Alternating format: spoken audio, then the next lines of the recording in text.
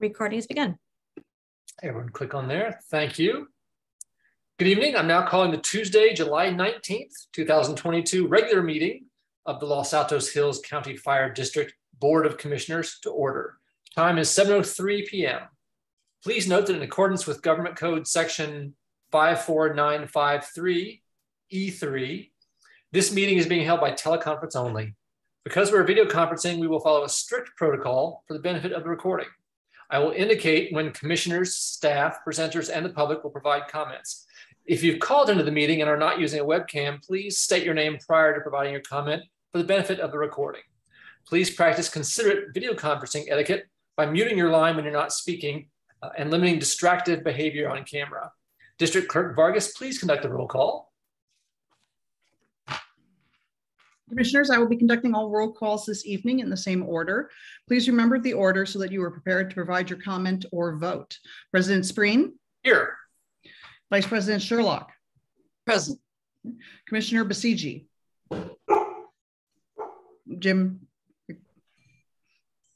You're on mute. I see him speak. There you go. Just for the record, if you could say here.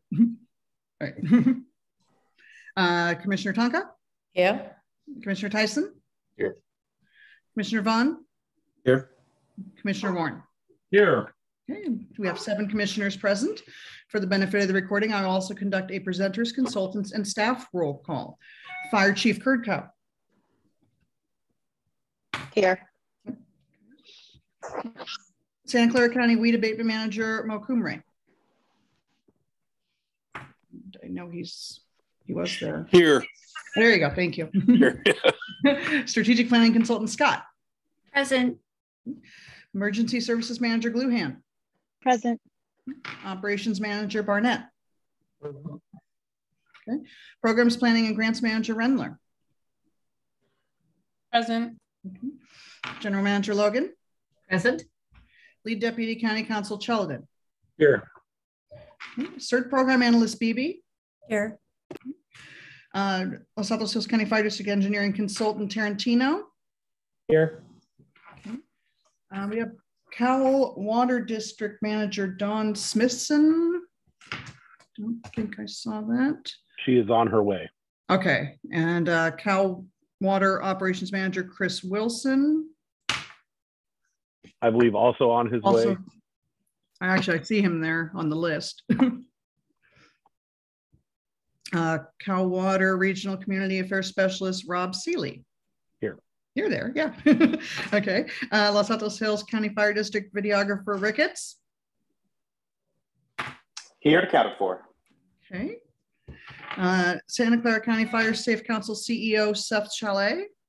Present. Good evening. Good evening. And I also saw our Santa Clara County Fire Safe Council Rep Armstrong. Present. And I hope I got everybody because people are, the list keeps getting bigger, but this is the presenters, consultants, and staff accounted for. Great. Thank you very much. This is one of our largest attendance of participants, quite a long list. So thank you everyone for being here. This is now item 2 on the agenda for time for commission president remarks. I really don't have anything other than we want to explain that we do have a breakout room arranged for members of the public if they do want to be here to discuss an item of the let me see which item on the agenda it is here. If they want to speak outside of the public meeting on the which item is it? Item 5. Item 5.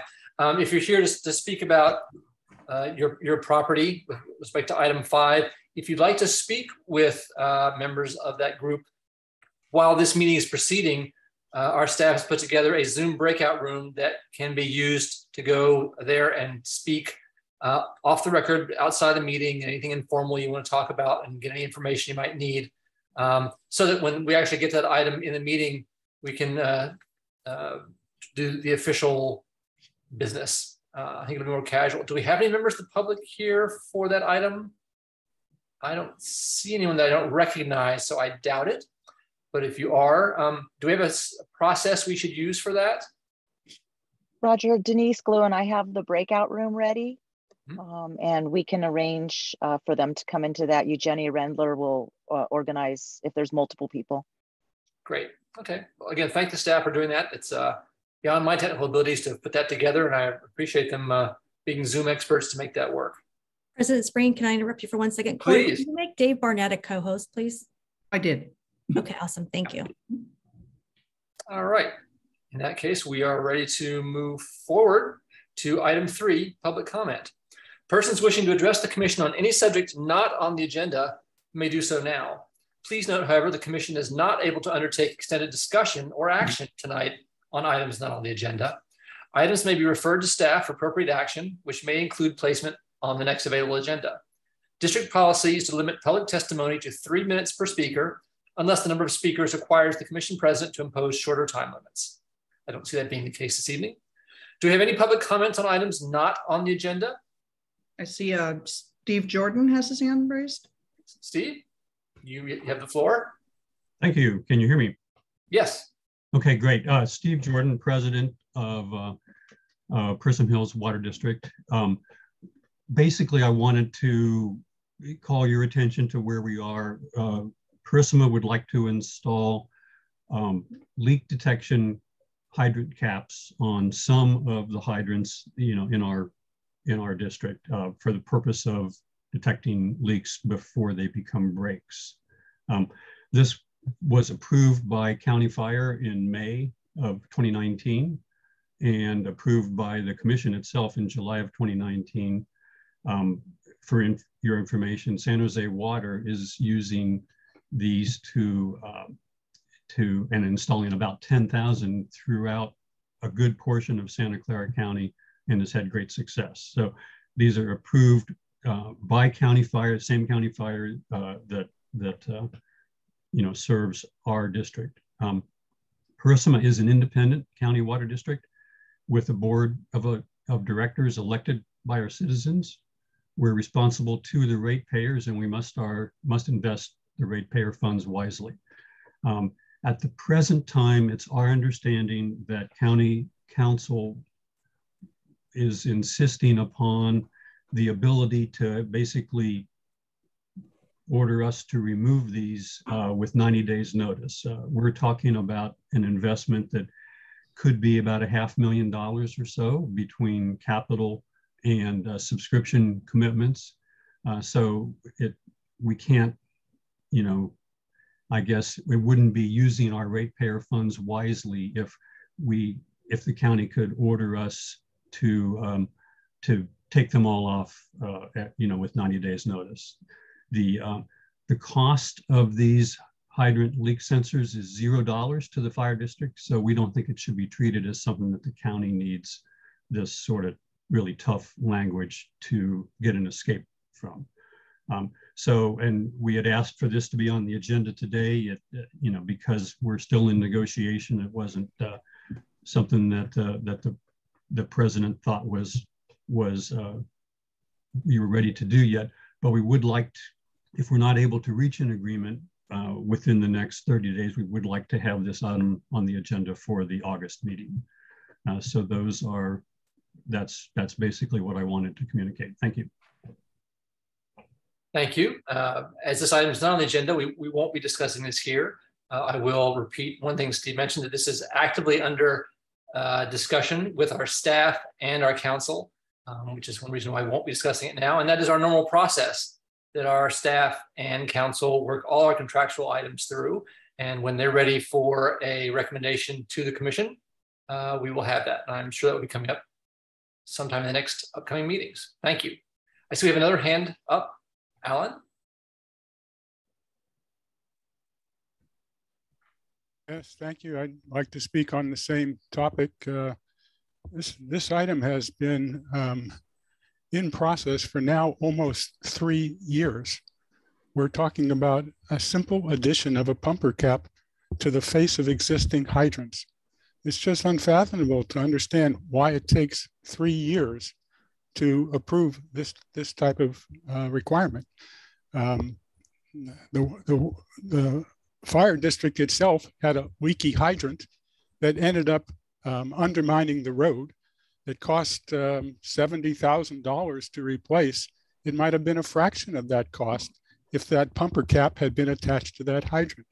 So I appreciate you have to do things according to policies and procedures, but it just seems inconceivable that it takes 3 years to make a decision for something as obvious and necessary as these types of pumper caps. Thank you very much.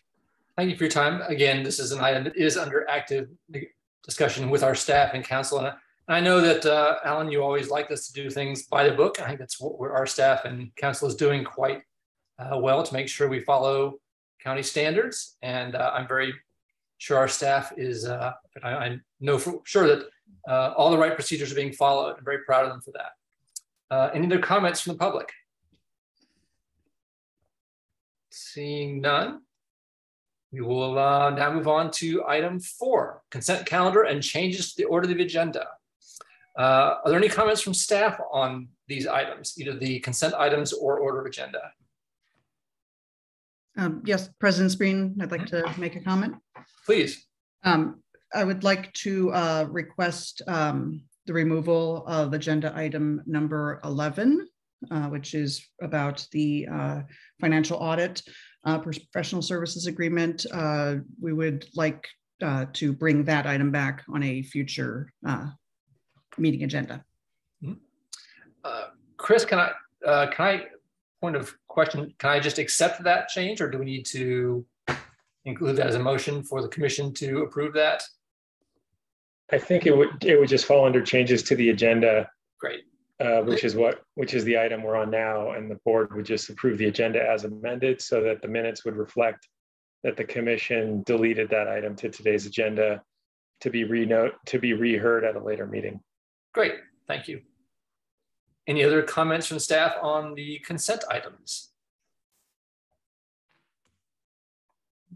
Okay, seeing none. Are there questions from the commission on these items? Or any commissioners like to make changes to the consent calendar or the order of the agenda? I see Mark. Yes, one question. 4E, continuing resolutions around COVID-19 question is how much longer do we think that this is going to be in place? I mean, we can go to Costco and we can go to a baseball game. So I'm starting to question how long we're going to keep doing this. I mean, we're obviously following the county's direction, I believe, that's set by the county. I'd be happy to answer that, please. Chairperson Spreen. Please. As a county affiliated body, generally, you're correct, Commissioner Warren, that the district follows the county.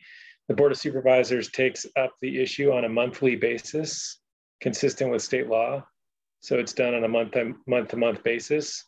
As you might imagine, there's, sort of scuttlebutt, and, when, at least for the County Board of Supervisors and county agencies, things might change. There's nothing official yet. And as you know, COVID keeps sort of going up and down. So and I get asked this question a lot, and I talk to the clerk of the board a lot. And as of right now, the Board of Supervisors is making a decision on a month-to-month basis. All right, thank you. Thank you, Chris.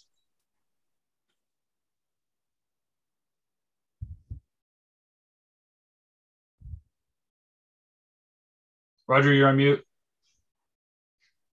Thanks, sorry. Any other commission comments on consent items or changes to agenda? Not seeing any.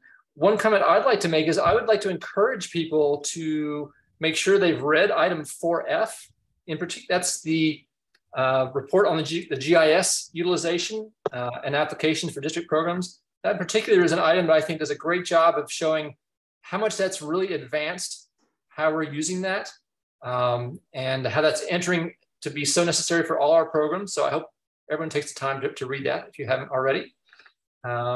Okay, I will now entertain a motion. Will the commissioner making the motion and the commissioner seconding the motion please state your names for the benefit of the recording? Would anyone like to move? Warren moves to adopt the consent agenda with the removal of item, what is that, 9 to 11. 11 to a future date. Thank you. Any second? Sherlock seconds. Great. Thank you. The item is now open for discussion. Any discussion on that from commission? Did I expect any? Great. Okay. Any public comment on this item? Alan, I see your hand still up. I don't know if that's still up from before or whether you wanted another comment now. No, I'd like to comment on 2 items. Okay, you have the floor. Thank you. I'd like to comment or ask a question about 4F. 4F is the links agreement and the GIS, and part of the original agreement in November of 2020 was a project to locate all hydrants, laterals, gateway valves, and incorporate that specific data into the GIS system. My question is has that project been completed? With regards to item number 11, which had to do with awarding a contract without any competitive bids for an audit, I read the description about piggybacking. I can understand piggybacking when you're buying the same item, a desk or a chair, or even a fire engine.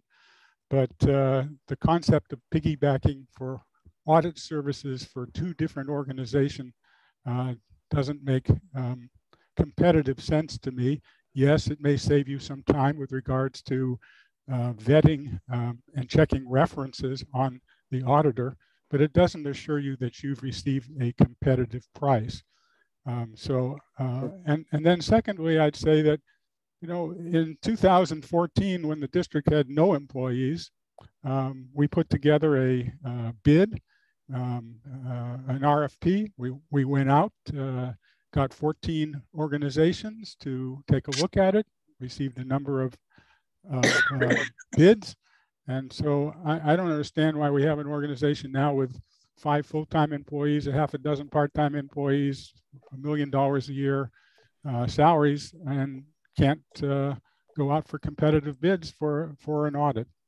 Thanks for the opportunity. I think as the proposal is to take this off the agenda and bring it back next month, that would be the time for details about the status of this item. I do appreciate, Alan, that you're advocating us taking our time and doing things right, which I think is the right process for us in contractual items, as we sort of mentioned earlier. Any other public comments on the consent calendar? Oh, actually, is there any comments on the GIS mapping of the hydrants? Do we have any information on that, or do we want to come back with that next month with an answer to that question?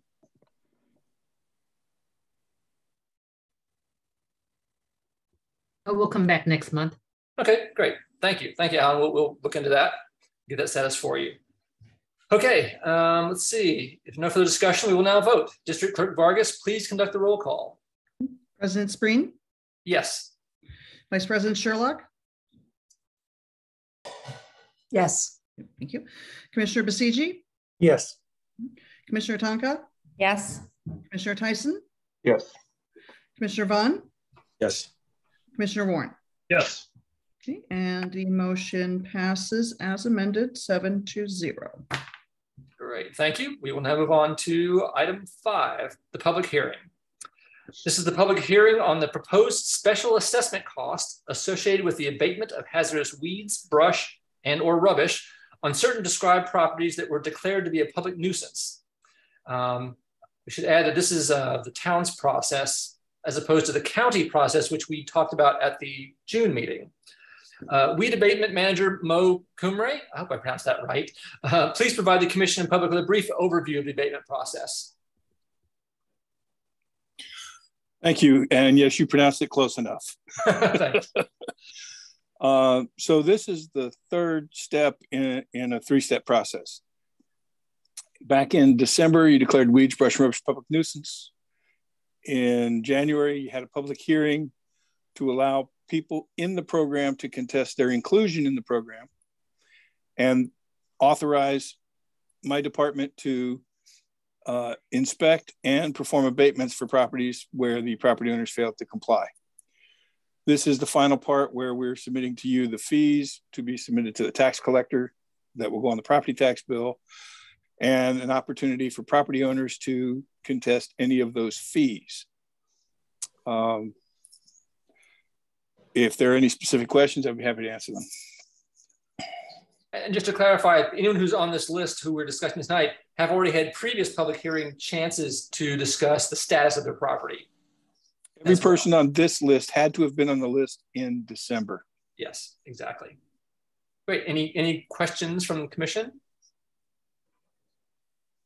Great. Thank you very much. I will now open the public hearing. Time is 7:23 p.m. Please note if any members of the public would like to contest the inclusion of their name or parcel number in Exhibit A of Resolution number 22-16 of the Los Altos Hills County Fire District Board of Commissioners to adopt weed abatement report and order cost of abatement to be a special assessment on the identified properties, now is the time to do so. Any and all persons interested in having any objections to said list or to any matter contained therein may appear and be heard. Are there any comments from the public? I don't see anyone on the participants list that I don't recognize, and I see no hands. So I agree there. I do not see any public comment. Okay.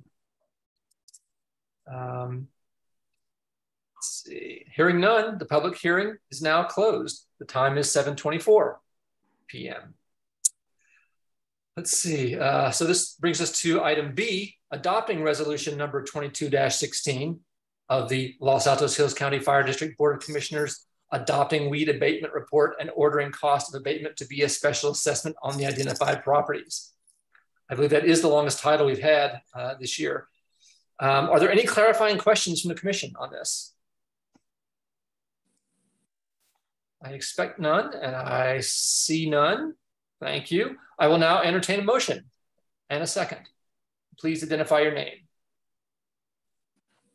Tyson moves approval. Warren seconds. Thank you. Tyson and Warren. The item is now open for discussion. Is there any discussion from the commission? Seeing none, are there any additional public comments on this item? Seeing and hearing none, if there's no further discussion, we will now vote on the resolution. District Clerk Vargas, please conduct the roll call. President Spreen. Yes. Vice President Sherlock. Yes. Commissioner Basiji. Yes. Commissioner Tonka. Yes. Commissioner Tyson. Yes. Commissioner Vaughn. Yes. Commissioner Warren. Yes. And the motion passes 7-0. Thank you. And thank you, Mr. Kumre. Will you be leaving the call at this point? You're welcome to. Yes, I will. Thank you very much. Thank you, sir. We will now move on to item 6. This is receiving the Santa Clara County Fire Chief report. Fire Chief Kirchhoff, please provide the report. Good afternoon, everyone. Good afternoon. Good evening, I guess, President Spring. My internet is showing that it's unstable, so I apologize if I'm cutting in and out. I'll go ahead and share my screen here. Oh, could I get the ability to share my screen?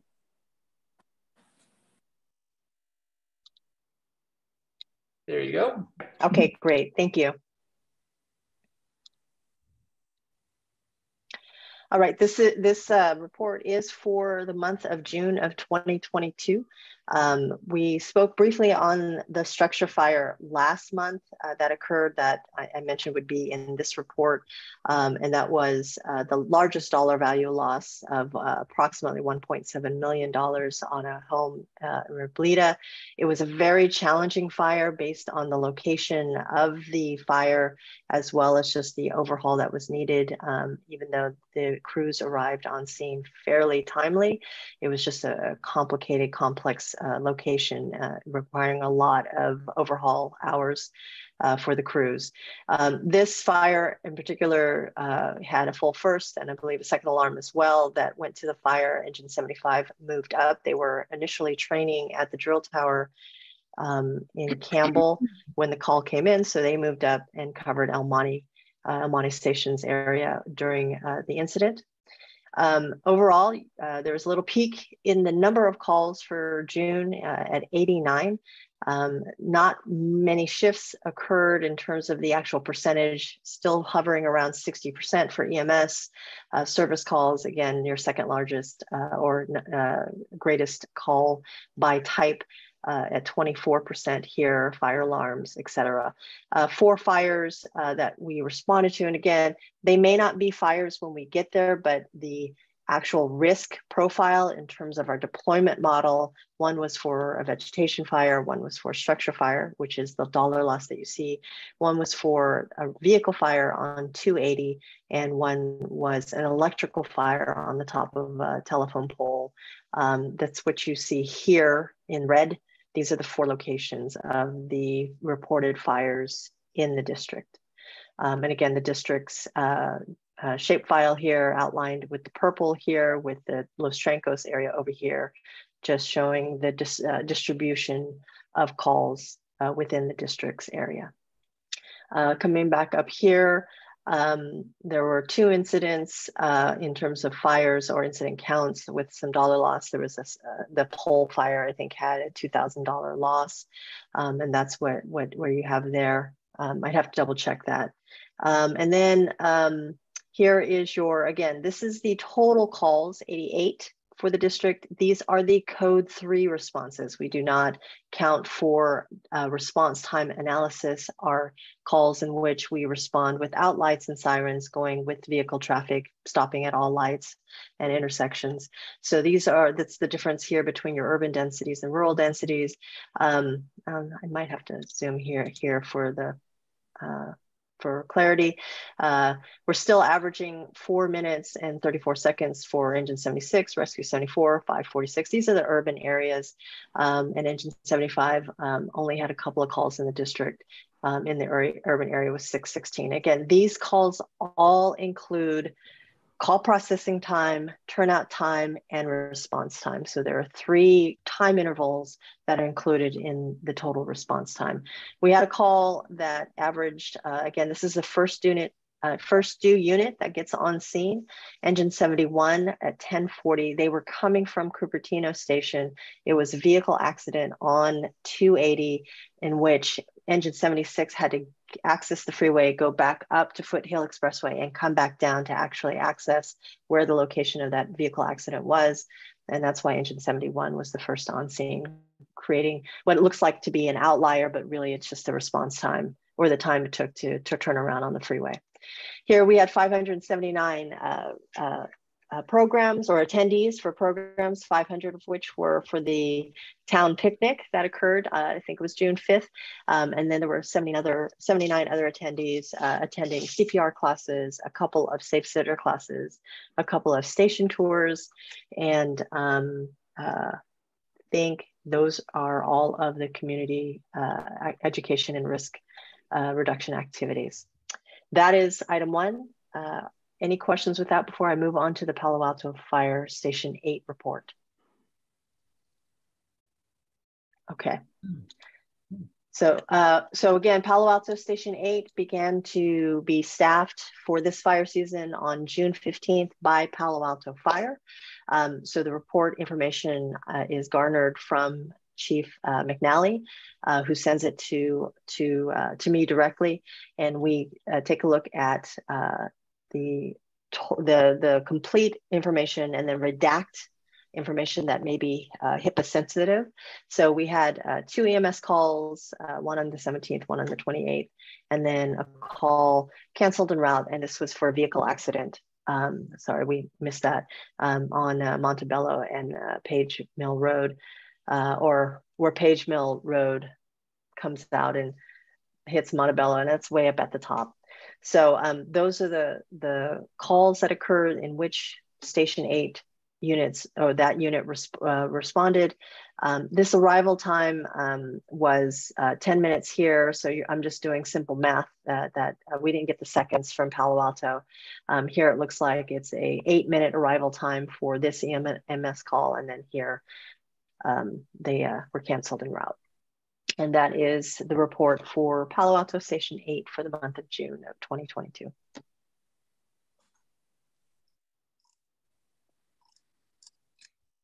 Any questions? Great. Thank you very much.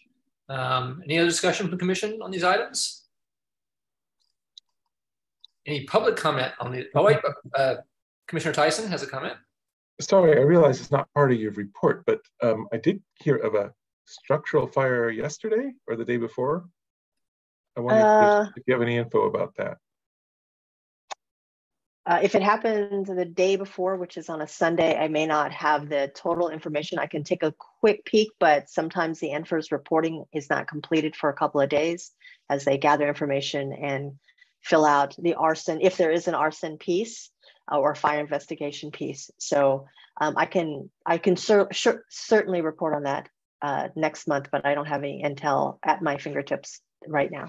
Okay, I heard about it from the general manager.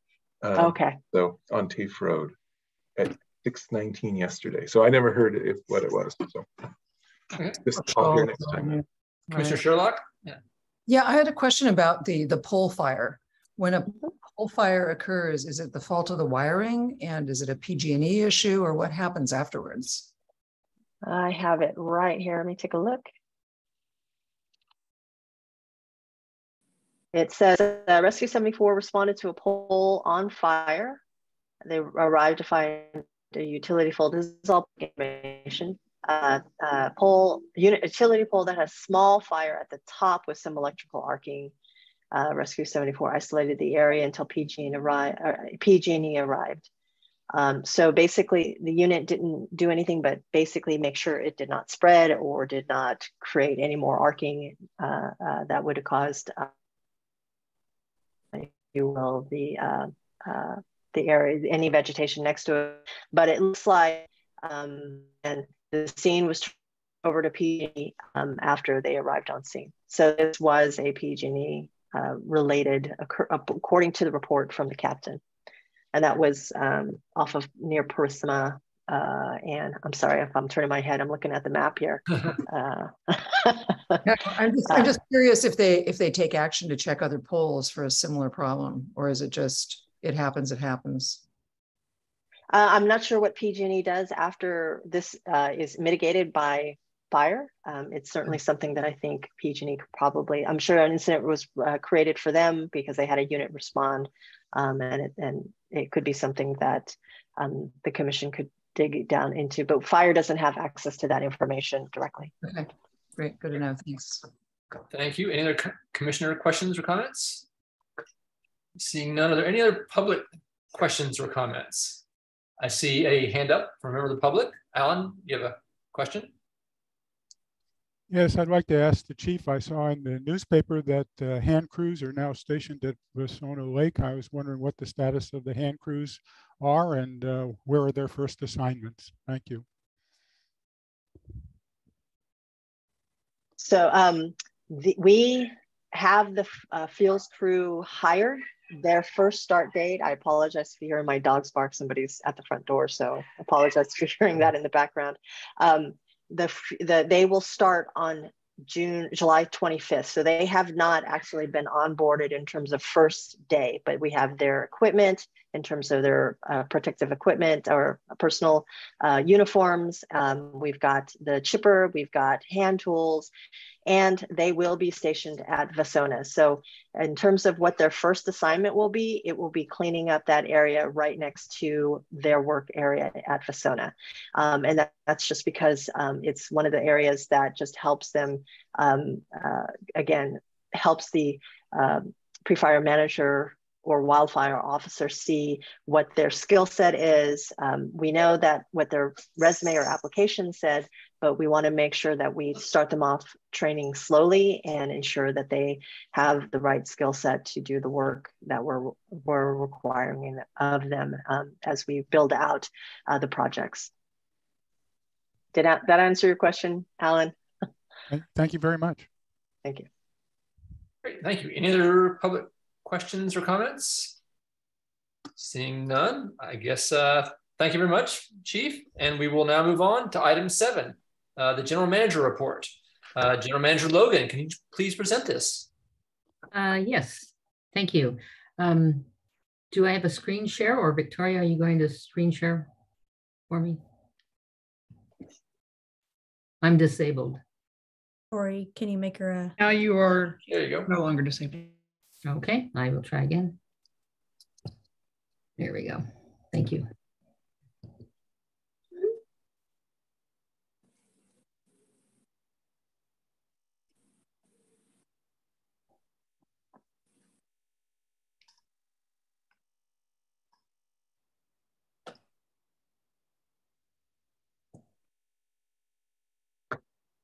Okay.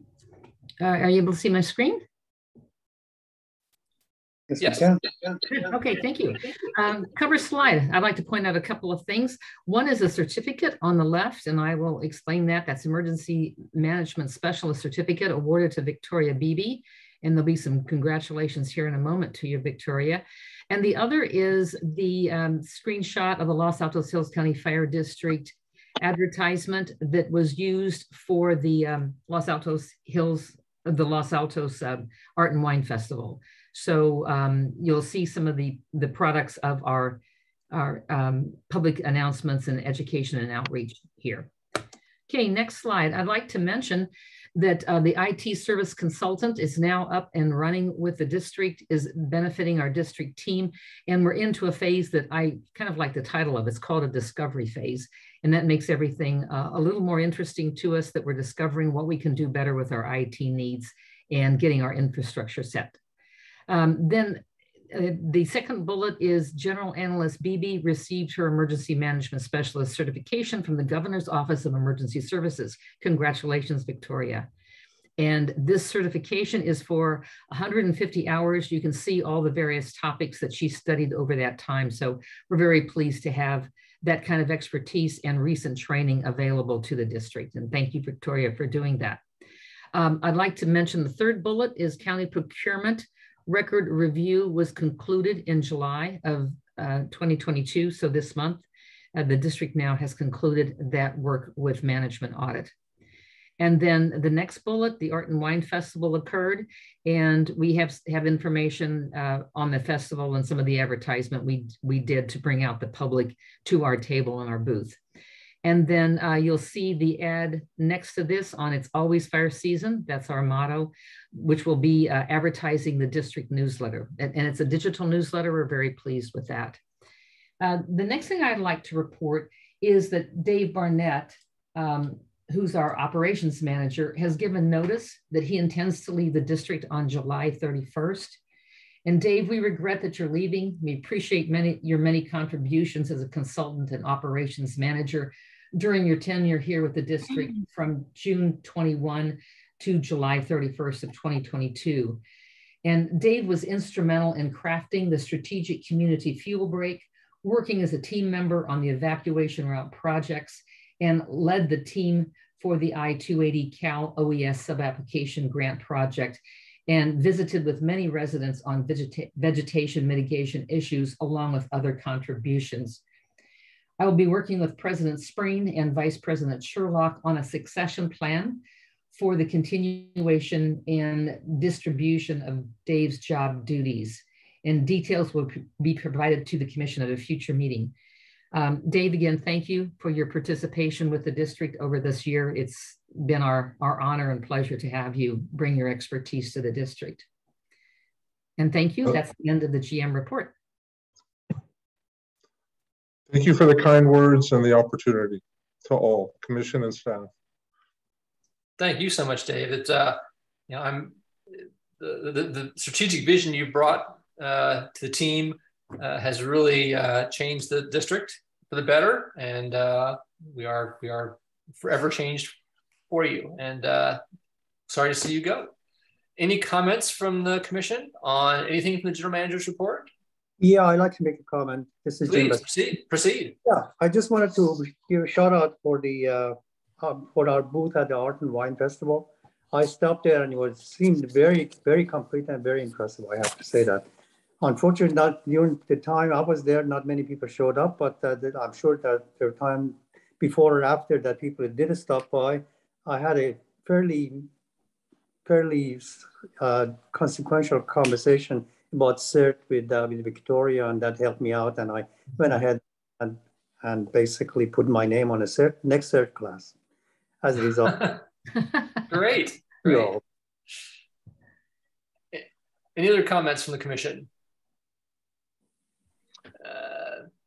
Seeing none. Any public comments on the general manager report? Yes, Alan has a question or a comment or question. You have the floor, Alan.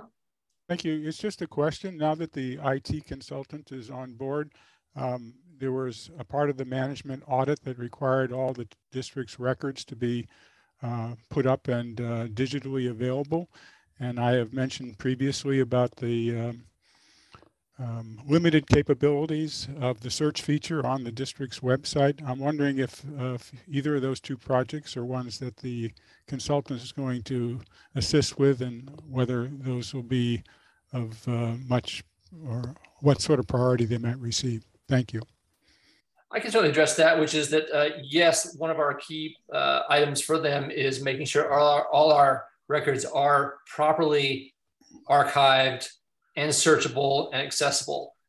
Getting that to the website will be a second step of that, but that's what they're doing right now, is getting all our records and our cloud drives organized and properly secured and backed up and so forth, to make sure that we can all sleep well at night, knowing that those records will be safe. So getting those out to the website will be another step down the line, but absolutely the status of our records in a publicly searchable way is on their high on their list of tasks that we want done in a professional way. I see a comment from Denise. Your hand is up. Yeah, I just wanted to pass along. I staffed the booth on Sunday at the Art and Wine Festival and had a quite extensive conversation with Council Member Mock, who's actually next door neighbors to Robledo Fire. And I just wanted to pass along to County Fire Chief Gertgau about his impressive, he was impressed by the rapid response and the professional manner in which the fire was extinguished. I just wanted to, he asked me if I could pass that along. So I wanted to send that forward. Thank you. Great, positive words for everyone. Thank you. Any other comments? I think that's it for the General Manager report. Thank you, General Manager Logan. Thank you.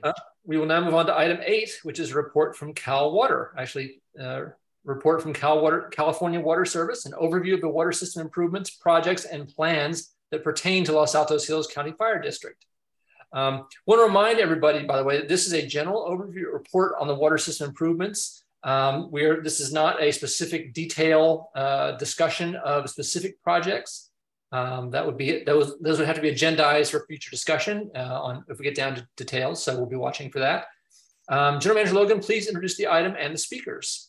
Yes, thank you, President Spring. And I'm really delighted to introduce these 3 speakers and that they were available on such quick notice from our June meeting to this July meeting. And I'd like to welcome California Water Service member Don Smithson. Don is the district manager for Los Altos Suburban District and also Bear Gulch District. And introduce Chris Wilson, who's the operation manager, and Rob Seeley, the regional community affairs specialist, and they will present item 8. So I'll turn it over to the 3 of you and let you start your presentation. Thank you. Thank you very much. I think Don's going to lead in, but if I could get permission to share the screen, that would be great. Yes, is that Rob Seeley? Yes. Permission? Okay, give me 1 sec. There you go. Thank you very much.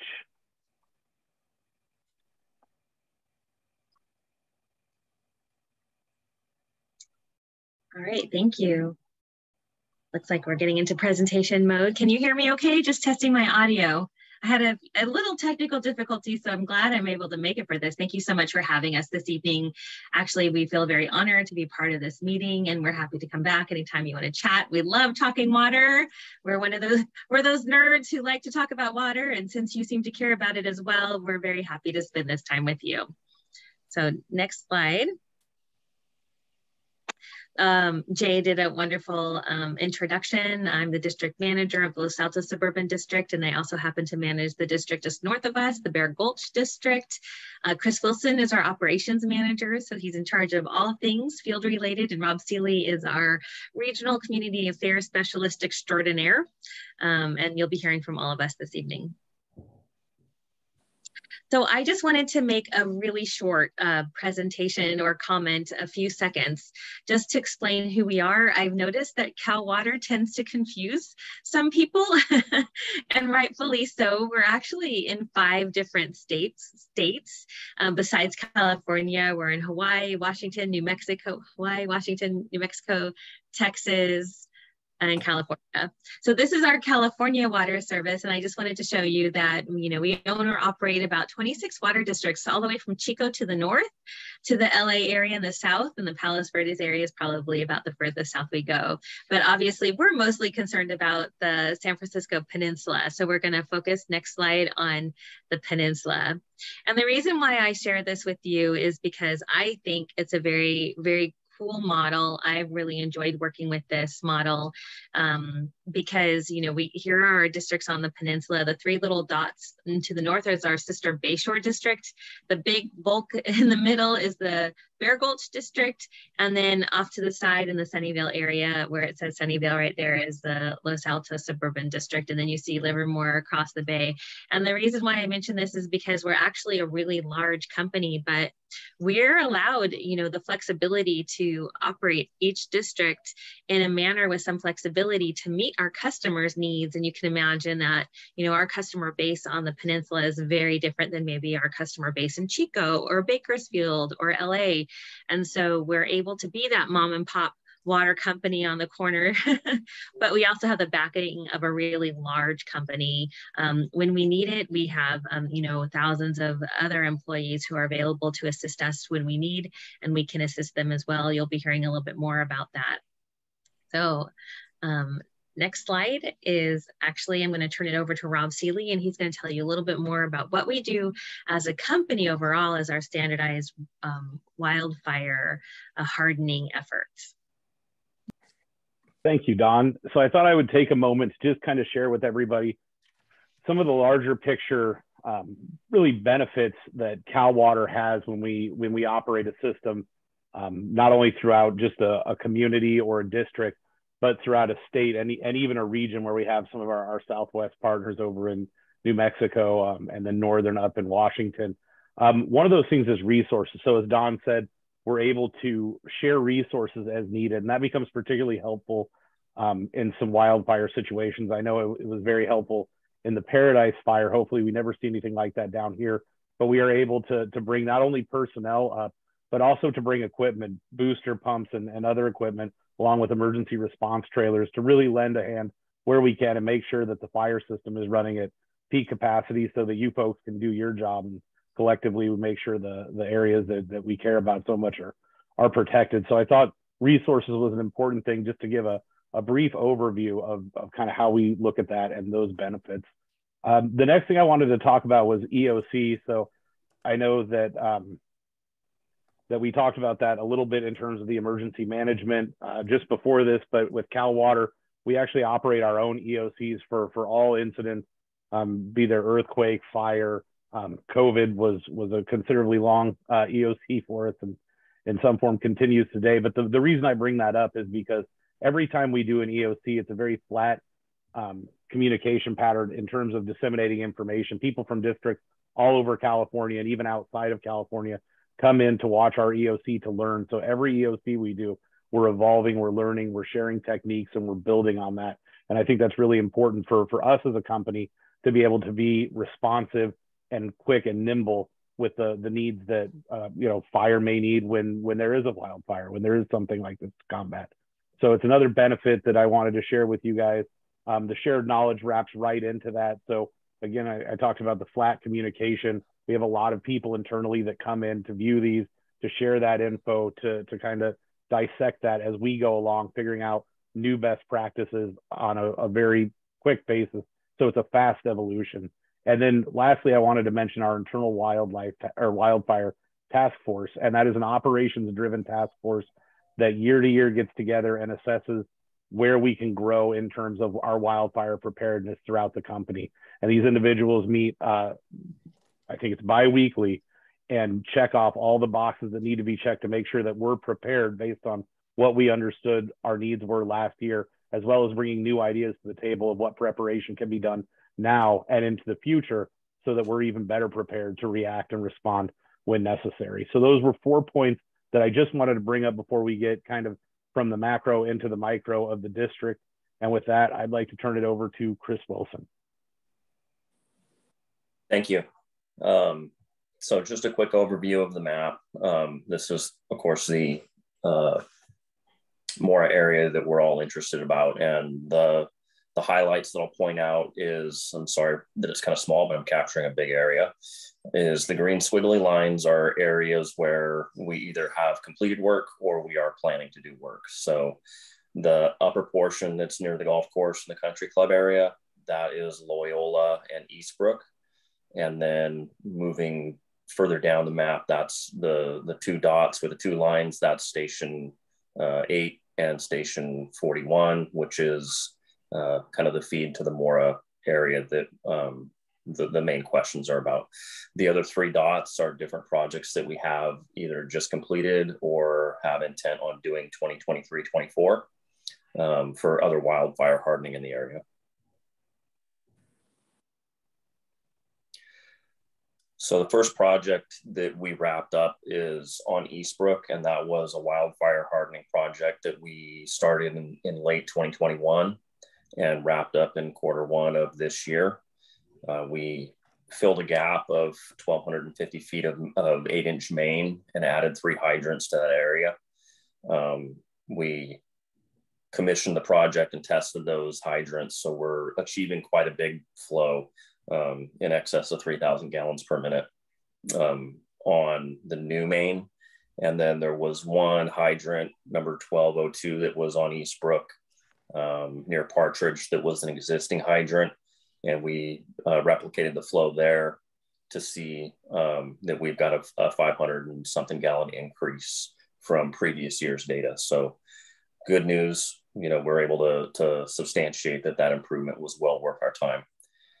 The second one is Loyola, and the reason that I'm talking about something on the wrong side of 280 from Mora is that's how we get water up to the hill, what we refer to as the hill. So getting that water up to the tank at Mora and across the ridge of Los Altos Hills is done by feeding water from the foothill area using stations around the golf course across the freeway.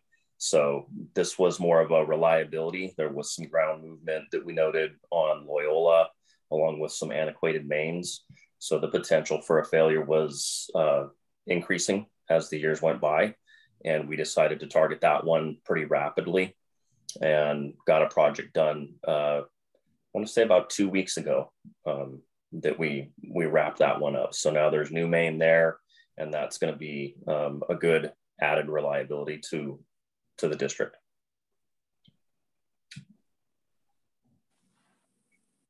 So in the previous years, there had been a study done by EKI that we were asked to kind of speak to. And one of the main concerns was the lack of available flow in the Mora area. So there was a couple of hydrants that were selected where I was able to replicate flows. The Quail Meadows area saw a small improvement, 164 gallons a minute. The Eastbrook area saw a substantial improvement, 500 gallons a minute.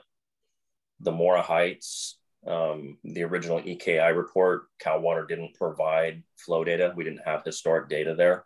And EKI had somehow calculated the gallon per minute at that hydrant as 270 gallons. But when we flowed it, we came close to 1,000 gallons. So there was one area on Ken Bar, which is inside of what Cal Water terms a designated low pressure zone. That's a zone that operates under 40 pounds routinely pressure, and which Cal Water has on file with the state. So that one, we saw a slight drop in the GPM when we replicated the test. Is likely due to the demand at the time of the day, given that it was 2 o'clock in the afternoon, hot days, things like that can have an impact, but it's not something that we're just sweeping under the rug or not paying attention to. We're logging the data and taking it into factor for future projects. So future projects, the two main projects that Cal Water has as part of our 2021 GRC, and these are for being built in the years 2022 through 2024. The first and most important, I think, is Station 41, which is the tank site that Cal Water has up inside of open space at the very end of Mora past the locked gate. That's set to get a substantial amount of new main, increased size and redundancy, but also multiple new booster pumps that will then feed downhill into some of those designated low pressure zones to help mitigate that issue. The other project where you saw the green squiggly lines on the map earlier on, that is coming up the West Loyola Road from our Station 8 on Eloise Circle and going all the way up to Mora. There is a gap on Sun Hills where there's not a need to replace that main. It's already adequately sized at 8-inch.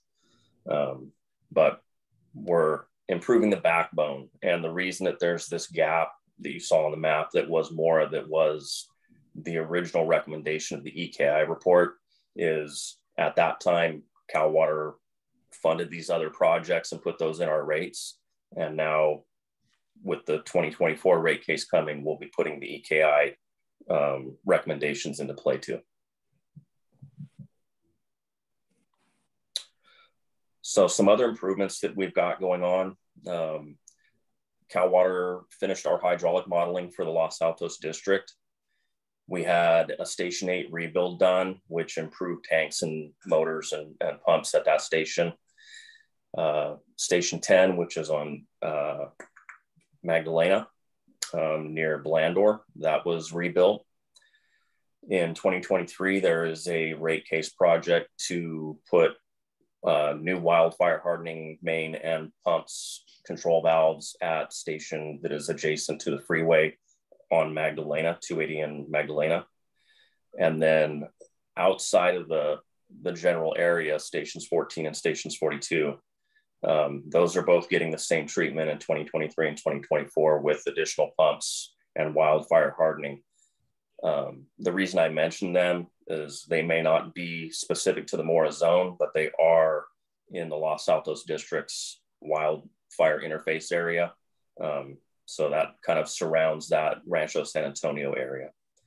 And then all 3 years, we have additional projects, 3 to 4 projects each year for wildfire control valves, where we're looking at what our zoning is, whether we have closed valves that separate zones that can be made into either pressure regulating valves or check valves to allow for water to move freely during an emergency without the need for human operation. And that is what I have. Wow, that's great. Wow, that's a lot of information. And so I see Commissioner Tyson, you got your hand up. I'll come to you first. Yeah, I didn't waste any time. Thank you for that presentation. You know, I have some history serving with Commissioner Warren in the past on water supply. I'm really pleased to see progress here on the Cal water side. And I know Commissioner Vaughn is looking at Mora Drive, and that's always been an area of concern. You know, there's one calculation in there. I don't know if you can address. There's where I'm going to forget the exact number, but compared to EKI, the flow was something like triple what was thought. And I'm puzzled about that because, you know, it's just water. And so I'm a chemical engineer. I deal with some complicated fluids sometimes, but this is, so can you say, is this something where there was either, I figure it's either a calculation error or there was an assumption about, say, the pipeline or the number of elbows or the elevation change, some assumption that was clearly wrong, because that's quite an error. And I'm just struck by that. I wonder if you can comment. So I can comment for a second and then I'll turn it over to Chris. But, you know, initially we didn't have a model when EKI was working on this report. And I'm sorry to say that, you know, the person who EKI was working with was Ron Richardson, who was my predecessor, who retired a couple of years ago. So we don't have a lot of information to the details that were exchanged during that time when the report was being generated, but we are looking at it very carefully for future rate cases, and in fact this very next rate case, and we're comparing it with our model, and we're also doing some real-time pressure tests to make sure that we're getting as accurate information as possible. And Chris, I don't know if you have anything else you want to add to that. No, I think that hits it on the head. I mean, I can't speak to what EKI's assumptions were. I did read the report, and I think there was some assumptions made as to max day demand and variables like that, whereas the data that I was showing tonight is a real live test. You know, we sent employees out to survey pressure as they operated that under a condition that would simulate a fire. So that we have real world performance. Thank you. Commissioner Vaughn. Yes. Yeah, Chris, thanks. I'm very happy and pleased to hear that some very positive action has been taken in the MORA in my consideration. You know, I've been on the fire board for nearly 10 years and I've been really pushing this, and I'm very pleased to see that we're taking some positive action on this. I consider Rancho San Antonio one of the biggest target hazards in the entire city. I mean, there's 4,000 acres of open space there, and I'm really concerned about it. I want to know, and it looks like, you know, once you do the improvements up by the tank, that it'll also improve the water pressure on Private Mara Drive as well. There's several homes there, and which back up to the open space, and then all the other homes that, you know, parallel or are right up against Rancho. Can you comment on that, please? I can't comment on the defined boundaries at this time just because we haven't seen final plans yet. But that ridge line specifically at Mora, that's where that pipeline would be coming down from the Mora tank down to the intersection of Sun Hills. So our assumption is the intended purpose of this is to mitigate as much of the designated low pressure zone as we can. I just don't know how far that goes in either direction of Mora. Gotcha. In the past, they talked about EKI that there needed to be some sort of a jockey pump at that transition there as the water come out of the tank, and so maybe that's something you guys can look at and your engineers just to make sure that we provide coverage in that area. Yeah, definitely. Great, thank you. Great. Absolutely, and our engineering team is looking at things like this exactly right now for proposal in this next rate case. Great, thank you. And then one other quick question: what is the estimated completed time for that upgrade for the Moore tank area and the big valve there?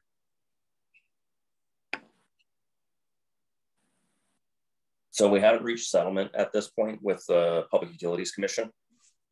So we're still waiting on approval for that. I know that at a much higher level than I have the authority, those things are being discussed with officers and board of directors to decide which projects move forward and which ones need to be held.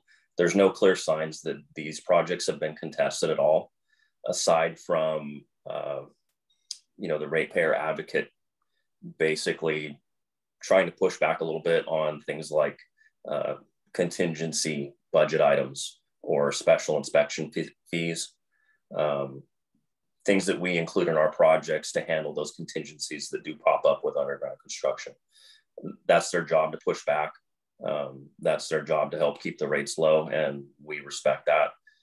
But there's no indication that they're contesting these projects outright. So I do feel that they would be going forward pretty soon. Gotcha. And one other quick question. Will you guys be advising and keeping the fire board apprised of the results and progress in each area as work begins to commence? Yes, absolutely. We would be happy to. Great. Thank you so much. Great. Any other comments from the public? I see a hand up. Alan, you have the floor. Thank you. I have two questions. My first question is when Ron Richardson came to make a presentation a few years ago, he basically said that mains couldn't be changed because of because of fire flow reasons, that the Public Utility Commission would not support putting into the rate structure changes to the pipes solely due to the need for increased fire flow. Has something changed there? And if so, could you speak to that? My second question has to do with my understanding that there's a wildfire detection camera from an organization called PANO located on the Mora tank. If you'd like to explain what the situation is with PANO, who's funding that operation and who receives information from that wildfire detection camera, I would be very interested in learning. Thank you. Well, let me take a stab. Hi, Alan. Let me take a stab at answering your questions. First of all, historically, yes, that is true. That the Public Utilities Commission doesn't normally approve projects for specific fire reasons, because their logic is that you know, the whole customer base, all of the ratepayers pay for a benefit to one very small part of the district or the community. I believe, I don't know exactly the communication that's been happening with Public Utilities Commission, but I believe that some of that logic may be shifting.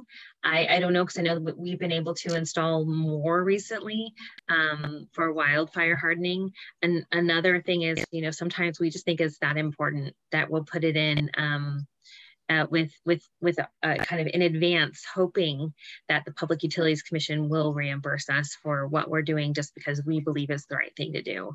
It's maybe not the smartest business related decision, but we do feel like it's the most ethical decision. So we've moved forward with some of these wildfire hardening projects, and we're hoping to get you know, a reimbursement, or actually, you know, be able to recover those costs in a later rate case. So yes, historically that has been the case, that as I explained, the PUC doesn't approve just a fire hardening for one specific portion of the community. The other part of your question, the PANO cameras, I've been a little bit removed from that objective. It's actually been happening up and down the peninsula.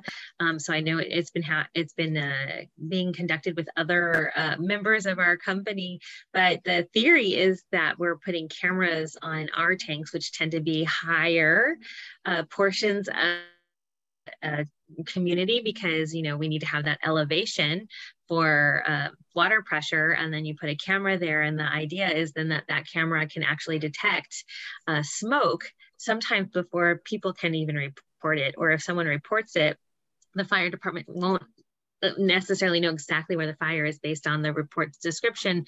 But if you look at the PANO cameras, then you can see kind of where the smoke is, and the fire department can go to where the fire is more efficiently. Because this is somewhat of a pilot, I'm actually still learning, you know, where that information goes, who monitors that. I actually don't have that information on hand. I don't know, Chris, I know if you have that information. I know they've been working with our production superintendent, who's Melinda Schmidt. But Chris, do you have any information on the PANO cameras beyond what I just mentioned? No, beyond facilitating getting it installed out there. It was still in the pilot stage, and that's being controlled by customer support side of the house. So they're engineers over at the corporate office in San Jose that were championing that up and down the state. And I can speak just a little bit to the tech and the advantage and why Cal Water decided to work with PANO on that project. So we were approached by PANO. They had an AI system that they had also built out the hardware for, and the AI system was there to try and advance early identification of fire. And one of the things that their AI, they believed that it could do was it could differentiate between fog and smoke, and being able to do that allowed them to detect fire much earlier than the standard cameras and some other possibilities that were currently out there. And so they approached us wondering if we would be able to provide them some sites. So we worked with them last year to evaluate sites based on their needs, and we're able to find a site that worked for them. They were able to run that pilot. It was successful. And so we have moved forward with looking at that a little further. It's a great tech. It's one more tool in the arsenal to try and fight fire and keep our community safe. And we're always happy to explore options like that. Wow. Great answer, very interesting. Thank you all. I see no other comments from public or commission. In which case, we will now move on to item 9. So thank you. I want to thank everyone from Cal Water for a very detailed report on short notice, and I think very informative. We really appreciate your time. Thank you. Thank you for having us. Thank you. Let's see. So moving on to item 9, which is district reports. Operations, emergency services, CERT, integrated hazardous fuel reduction. Let's receive those reports and provide direction to staff. Let's see. CERT program analyst Bibi, I think you're going to present item 9A, the report on CERT. I am. Thank you very much. Good evening to commission, staff, and public. July's been pretty busy already for CERT. We start off this month with our 4th of July parade. Sorry, I'm on a different computer than I normally on, and I don't think it selects what I'm doing. Hold on one second there. There we go.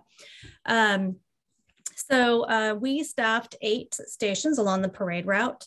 This was such a great event. I can't stress enough how the community really came together. We had, residents, we had town staff, we had city council, we had allied agencies, we had district staff, we had teens, and we provided not only fun and excitement for our residents, but we also helped out the town with some traffic control, we call it light traffic control, situational awareness, which is updates on the parade route, and then some basic first aid. I'm happy to report that there was no major incidents. Here's some pictures of us getting ready at our briefing here on the left, and then some different checkpoints we have in some of our volunteers. I'm still seeing the front slide. Is that just, there you go. Oh, is it not? Okay, hold on. There you go. Yeah, it doesn't like my present. I'm just going to have to keep it out of presentation mode. Let me see if I can try this. It just download. You're okay there at the end, Victoria? Yeah, I think it's just not liking. No, I can't find it. Where did it go? This is why I don't use Apple computers, because I can never figure them out on Zoom. Hold on. Technology. See, everything always works good when I'm not having to report out anything. There we go. Let's try this. Can you guys see my slides? We're waiting. Double click to enter full screen mode. I think it might just not be on full screen. I just don't know where they went. That's the problem. Stand by. Well, let's do this. I'm gonna play my teen CERT report because I know I have that queued up and ready to go, and then I will I'll come back to my report. Sorry, everybody. Yeah. So for Teen CERT, they were out at both of our events. And before I share the video, in CERT, we always teach to adapt and overcome. Obviously, I need to learn that tonight with my Zoom. But we had our Teen CERT for this month got sent away to a basketball tournament last minute. So it's not our usual look, but, and she had some help from her basketball team, but she was able to share about Teen CERT, and they also recorded her incident to me. So I am going to play that for you guys right now. Hopefully. Do you see a girl? Not yet. Something's happening though. Hang in there. Yeah, you know what, can you guys skip me, and I'm going to try and figure out why I'm not. Okay, let's go on to 9B. And we will come back to 9A. 9B is the mission moment number 3 video, the evacuation vegetation removal project. Let's see, Vice President Sherlock, do you want to present this one? Thank you so much. And I'm hoping that this link will play. We'll see. So welcome everyone to our 3rd mission moment. Each mission moment gives a visual representation of a project or an activity that the district performs that supports our mission and shows an example of how the district improves safety in our community. So tonight we're going to see a video on the evacuation route vegetation removal projects. And just remember that these mission moment videos are multi-purpose. We use them on the website, on our YouTube channel, and for future education on our evacuation route projects, so that people have something to reference when they're concerned it's coming into their neighborhood. And thank you, Jackson Ricketts, our videographer, and to the staff who are willing to be videotaped. It's not always as easy as it might look to be on camera. And then to the staff who provided valuable input. So I'm hoping we can go ahead and run that now. Victoria, I think you had that one too, but we had backup plans. Good, it looks like it's... Can you guys see this? Yes. We can see it, but it's not playing yet. Nope, I haven't played it yet. Okay, here we go. Thank you.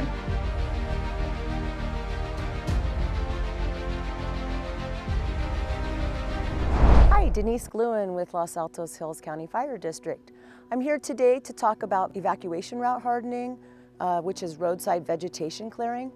In my background as a firefighter, I've been to many wildland fires on strike teams and seen the importance of having clear roadways for the egress or exiting of residents in the case of a wildland fire evacuation orders or warnings, and for emergency vehicles responding in. Keeping the area cooler without flames along the side of the road is very important. In my background, I'm also a master gardener, so some of the things that I've brought into the focus on these vegetation project is the concepts of removing the dead, diseased, dying, and damaged vegetation. I'm Dave Barnett. I'm the operations manager for Los Altos Hills County Fire District. I recently retired from San Jose Fire Department as a battalion chief after spending 25 years there. During my 25 years as a firefighter, I've responded to multiple wildland fires. Evacuation routes are necessary. People need to get out, and I've been at fires where people haven't been able to get out or people have been trapped. We need these roads for people to get out, and we need the roads for the responders and the law enforcement to come in. It's one of the reasons why I'm here with Los Altos Hills County Fire District, is because of the program here locally to ensure that people can get out. And it is the highest priority that we have right now. So the vegetation management reduces the fire activity, typically from 30 feet on each side of the road. And that way, when the fire approaches the road, it becomes less intense, and therefore the resident is able to pass through. And also, emergency responders are able to get in to address and mitigate the fire. We have a very robust program reaching out to the residents to gain a right of entry so that we can then go beyond the right of way, potentially into 30, maybe all the way to 100 feet in a resident if required by fuels and the topography. Anything that we can remove from the dead component is going to reduce the intensity of the fire, as well as be less likely to ignite. Hi, my name is Irene. I am the Santa Clara County Fire Safe Council's project manager, and I'm also an ISA certified arborist. I will be the project manager on the Altamont evacuation route. My team and I walk through your property as you send in right of entry forms, and we flag dead, dying, diseased vegetation, and we're overall looking for plant health. We're also trying to improve the ability for you to evacuate in the case of a fire, and also improve the ability for a fire crew to get to the fire and stop it. My team and I also on site remove trash as we are removing vegetation, and thus that is improving the quality of the land and the watershed in the project site areas.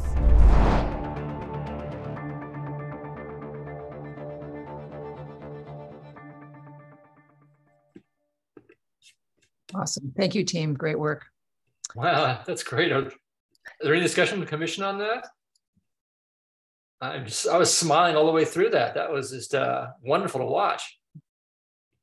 And some very natural people on camera. I think more so than I've seen in years past. That was really, really wonderful. Commissioner Warren? Yeah, no, I just want to say how impressive and professional the whole thing is. And I think it speaks tremendously to the effort and, the staff to pull that together, the project, and then to be able to put a public presentation together like this at such a level. So well done. Wow, great, thank you. Any public comment on that, by the way? Just checking. Seeing none. Great, thank you so much for all the team involved with that. Victoria, are we ready to go back to item 9A for the CERT report? Or should we continue? I reached out to my lifeline, and okay. Thank you, Corey, very much.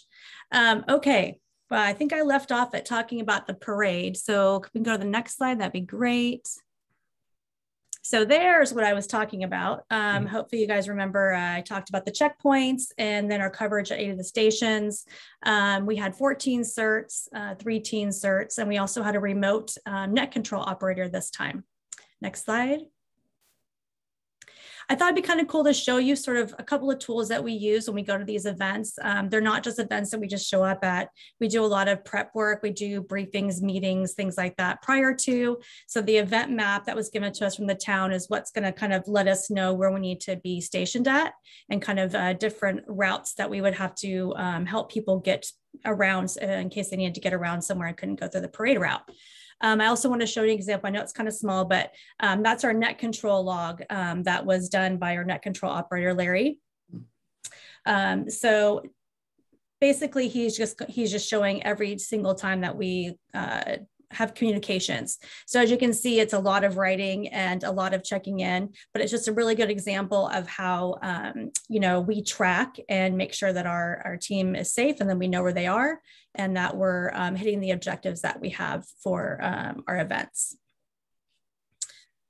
Our allied agencies were also at the parade. I threw myself in front of a fire engine, a police car, some motorcades, and some other fun things to get some good pictures. Really fun to see all of them out having a good time as well. Next slide. And then, of course, we have our town council. There's council members Mock Schmidt and Vice Mayor Swan, and Seeley, which is Councilwoman Schmidt's dog.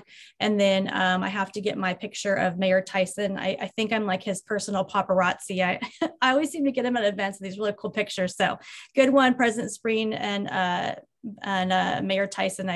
I don't know, you probably didn't have to go to the gym after that or do any kind of workouts, because I know that thing does not move very fast. So another great addition to our event. Next slide. Sorry, Corey. Okay, well, now we go to the Los Altos Art and Wine Festival, which was the next weekend. We had, you know, several certs come out, as well as teen certs. Our certs helped other people set up their canopies because, you know, those are kind of hard to set up. So once we got ours up, we kind of helped out the whole entire area. We also were asked by Cadre. Marcia Hobie is now the executive director of Cadre. I think she's come and done a couple of talks on Cadre for us at our some of our last commission meetings. But she had asked us to maybe have some of her people come and join us to talk about the Mic Shake app.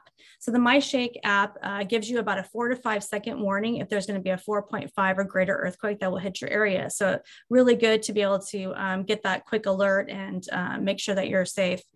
So we had a couple of teens come out. They learned from us how to educate the public and interact with the public. And they were able to get, I think it was like 100 or something contacts, which was awesome. And that's our little setup we had. That was on day 1. And then Corey, can you skip the next slide and go to the last one? I think somehow my slides got over. There we go. Yeah, go. Sorry, go back to the next one, the last one. There we go. So here's some more pictures of our teen search educating the public. We had our prize wheel out there. The first day we were out next to Santa Clara County Fire Department. They had their prize wheel. So we kind of utilized their crowds to pull them into our booth, which was a great teamwork. It was really nice to hang out with them.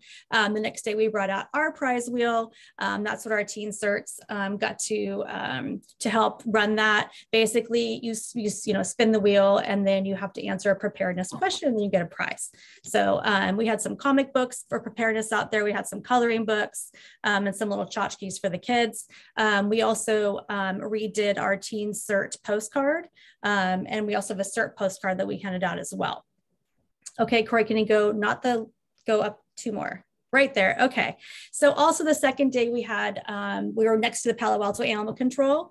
And thank you to Captain Gluen for coming out and helping us. It was a little bit toasty out there, but so that is Slinky the snake. They brought out some furry friends and some not so furry friends. I stayed away from the not so furry friends and I got to hang out with the furry friends. But Captain Gluen held the snake for a long time. He seemed to enjoy her, she enjoyed him, and we were able to interact with the public on that front. So just a really great time and a great opportunity for our teens to get out there with our older certs and meet each other and work together, educating the community. And it was nice to have people come by from Los Altos CERT and the Hams and things like that and come say hi. So really enjoyed it. As Denise mentioned, Councilmember Ma came out. We saw Commissioner Basigi. So it was just a really nice time had by all. And the last slide that I had is out of order right there. This was a chalk painting or chalk writing they did at the 4th of July event, which I thought was really, really very nicely well done. And I just want to say thanks to all the district staff, Teen CERTs and LH CERTs for their time and efforts, and also to the town staff who is always supportive of the district, and we work really well together on some of these events. So I just want to say thank you for that. And that is the end of that report. I think I'm going to hold off on the Teen CERT report because I can't seem to pull anything up on my computer. So that's fine. Thank you so much, man. Once again, you show how much energy is happening on the CERT program, which really makes it feel so vital to be part of this district. So thank you so much thank you all the CERT folks for being involved. Any comments or questions from the commission on all those activities? I've seen none. I see a lot of smiling faces. Thank you for that. Any comment from the public? Seeing none. Great, thank you. And I guess having completed item 9B, we will skip forward to item 9C, which is the Integrated Hazardous Fuels Report. And we will ask Planning Programs and Grants Manager Rendler to please introduce these items, which includes the Altamont Road Project and the HIZ Quarterly Report. I will hand it over to you. Thank you. Good evening, everyone. It's hard to follow. It's hard to follow that wonderful video, but that's what we're going to talk about. So this is our final report. There we go. This is our final report that gives the numbers and the other types of things that you heard briefly, and you saw a lot of the visuals in the video. Altamont is our 4th evacuation route and road hardening project. And as you heard in the video, treating the vegetation along evacuation routes increases public safety and access in the event of a wildfire or disaster. This particular project, the partners were Santa Clara County Fire Safe Council, the town of Los Altos Hills, and Santa Clara County Fire Department. We had a lot of successes for this project. We keep getting better and growing. During the preparation, the outreach efforts and visibilities of this project, residents to participate by providing their right of entry forms to include their parcels in the vegetation management. And as Dave mentioned in the video, that allows us to get deeper treatment instead of just the right of way from the town's roads. Those wider roadside areas create a more effective evacuation route. We also had our district, in cooperation with County Council and Santa Clara County Fire Department, comply with CEQA. Eugenia, your slide's not moving. Thank you. We're jinxed tonight, aren't we, folks? There we go. All right, thank you. During the operations period, CEQA. During the operations period, we removed roadside hazardous fuels, the details of which you will hear momentarily from Irene, and we extended beyond the cleanup of a single parcel. And this project aligns with the Insurance Commissioner's proposed new requirements for recognizing community wildfire mitigation efforts, not just parcel level mitigation efforts. The new exciting part to add to this project to talk about tonight is the telemetry. Telemetry is allowing the district to advance project planning and management and is increasing the predictive capability for vegetation volume, project workflow, and budgets. We're also tracking hazard trees, infrastructure like cell phone towers, the completion of the work, and future vegetation regrowth. We use 2 methods to gather measurements. Right now we're using the unmanned aerial system and the ground surveys, the boots on the ground surveys. You heard a little bit about those from Dave last meeting. And the telemetry data will be vetted with the ground survey data during the telemetry analysis and development. So this picture on the left is an early picture of the telemetry estimating the volume of an oak tree. And you can see that it's gathered the whole oak tree. And we know that the airspace next to the trunk and then the lower branches is not want to pay for, we want to measure, and you know, we don't chip air. So one of the things that's happening is we're narrowing down and vetting the data with the boots on the ground collected data in with the drone volume estimates, and making sure that we can get closer and closer to the telemetry accurately measuring what we do chip, again, you know, that's measured on the ground. And as we move forward and those two accuracies come together, it will allow us to spot check. It will allow us to do better planning for workflow, and it'll allow us to write better RFPs to narrow down and get the accuracy for contractors as well. So next we will talk about the measurements and the operations overview from Irene. Thanks, Eugenia. My name is Irene. I was the project manager on the Altamont evacuation route. It was great to be part of another project with the fire district. We did take a few measurements during the project. So we did a treatment depth of 10 to 50 feet off the roadside, and we did both sides of the Altamont Road. In total 4.41 miles, and that resulted in 9.88 acres treated and a total biomass chipped of 355 cubic yards. That biomass chipped, different tree species were surveyed on the ground, and those were redwoods, eucalyptus, and oak. Excuse me, I think you need to advance the slide. No, we're still on Irene's slide. Okay, all right, thank you. So that covered the measurements for the Altamont evacuation route project, and then operations overview. It was a really successful project in my opinion. We did have a start date of May 16th, and we concluded our project on Wednesday, May 25th. We had a crew on site. We did run into some hurdles with COVID and illness, and we were able to continue with our projected start date, May 16th, and we were able to get a crew of 7 people with negative COVID tests, a chipping truck, a supervisor, and our timetable was maintained because of the flexibility. And I believe that concludes my update. So we have one more slide. My apologies. Okay. Denise is going to talk to us about the lessons learned on this project.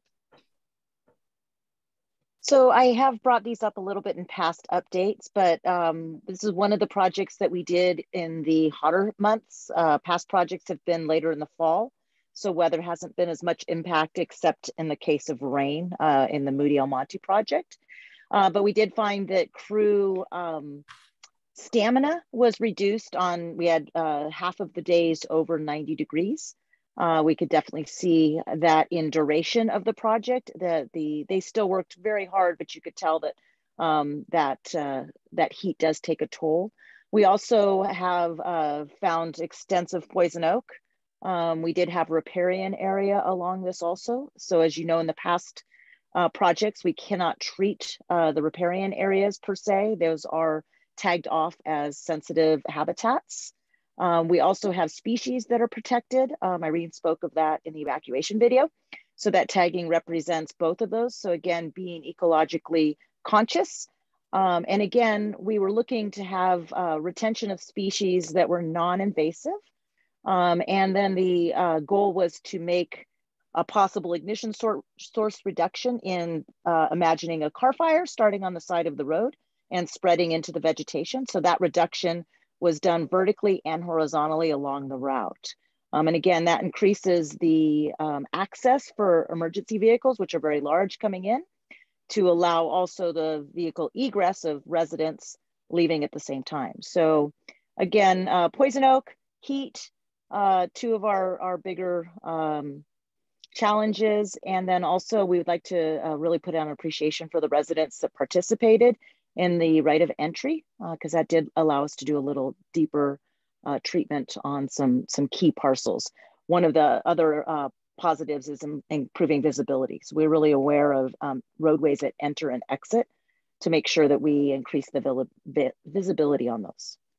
And again, that pretty much covers what we had in this. Thank you. Great, thank you. Any comments or questions from commission members? I think it's great seeing the progress of our ability to tackle projects like this is really impressive, given where we started on our first one to this. I know this is a much bigger project and through some new obstacles at us. So thank the entire team for really tackling this. And each one increases our ability for the next one. So thank you all. And it was a really big project. Let's see, shall we move Joan on? Joan has her hand raised. Please, Joan. Yeah, hi, Denise. I just had a question. How can I find out the rules around the riparian areas, what we can and can't do? Just because we have one coming up against our road that is heavily covered by brush. And I'd love to know more about the rules around it. What's the best way to learn? Not to divert, if it's okay, I'm going to let Irene start. And if there's anything that I can add additionally, since she is an arborist and has more specific, since she's project manager, more specific interactions with the biological company or the company that does the biological surveys and the riparian area surveys. That'd be awesome. We can take it offline if you'd like. I just didn't know who to talk to. Yeah, I would say we contract out for the biosurvey. So a biologist just comes in from DUDEC in this instance, and she does the walkthrough. She identifies birds' nests, riparian areas, and within her report, she states that we have to stay 25 feet out from the bank of the waterway. Great, thank you for that. Appreciate it. Any other comments or questions from the public? Seeing none. Thank you so much. We will move on to item 9D, which is the Cal OES FEMA Hazardous Mitigation Grant update. Actually, I believe we have one more item under 9C. Oh, okay. So we'll just jump ahead. Thanks, Denise and Irene, and we'll hear our HIZ Q2 report from Irene, please. Thank you, Eugenia. So our HIZ report, I believe the last time I spoke about it was in March. So from April to June, we had 5 incoming requests for HIZs. One has been completed. We have one that we are unable to contact, and 2 that we are attempting contact, still waiting to hear back from those folks. And then 1 is being scheduled by the end of July. So that one is in the works right now. So for a Q1 and Q2 total, we have 15 completed HIZ assessments, and definitely have the capacity to do more. So please tell your neighbors, be happy to do some more. And that is the HIZ update for April through June. Thank you very much. Is there now any comments, questions from commissioners? Seeing none, or the public? Seeing none. Thank you so much, Irene. Thank you, whole team, for everything. Thank you. Now we will move on to item 9D, which is also with grant update. This is the Cal OES FEMA Hazardous Mitigation Grant update with a report by Planning Programs and Grants Manager Rendler. Please offer us the report.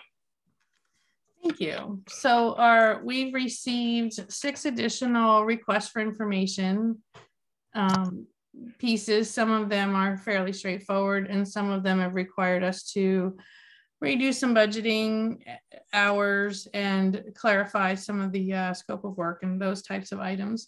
The June RFI was completed and accepted by Cal OES, so we're continuing to just cycle through every time they bring us something. And the planning is proceeding for the 2 requirements of the sub-application that we brought DUDEC on board last month for, which is the environmental compliance and the visual assessment survey. And that's a couple components that we have to interact with the CEQA laws as well as the Caltrans visual impact assessment rules. So those are just getting started, and the field visits are just being scheduled now for those. End of report. Great, thank you. Any questions, comments? Okay, any from the public? Seeing none, I think we're done with that item. We will now move on to item 10.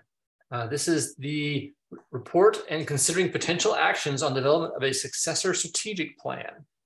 Let's see, this item will be brought by District Consultant Scott. Can you please present the report? Hello, thank you, President Spreen. Good evening, everyone. Can I share my screen, Corey? I will pull up a few slides. I just have a few slides to go through tonight, and then would like to have the commission have some discussion and provide some direction on a few items with regard to the strategic plan. So with that said, let me go ahead and bring up my slides here and we'll get right started.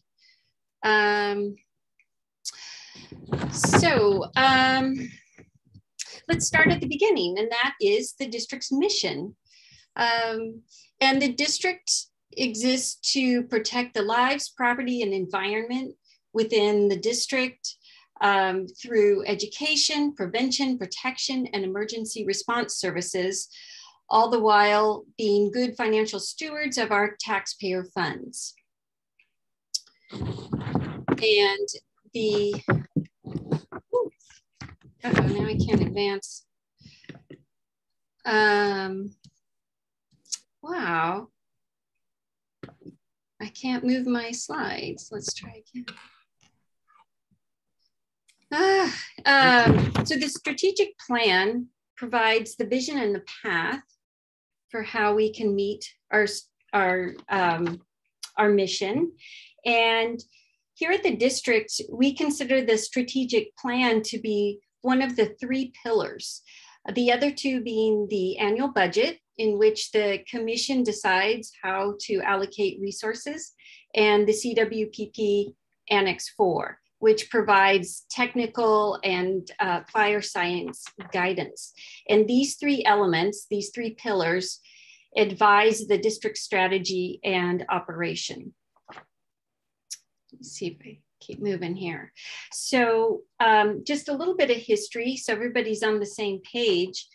The district's first strategic plan was facilitated by the Center for Public Safety Excellence. And through a series of meetings, including community participation, this document was produced for a 5-year period. The same firm was contacted to return for the successor strategic plan, but they were not able to travel from the East Coast during COVID. So the process was modified to meet public health requirements and developed a follow-up strategic plan for a shorter 2-year period for calendar years 21 and 22. This shorter timeframe was selected due to uncertainty of the pandemic and the management audit process.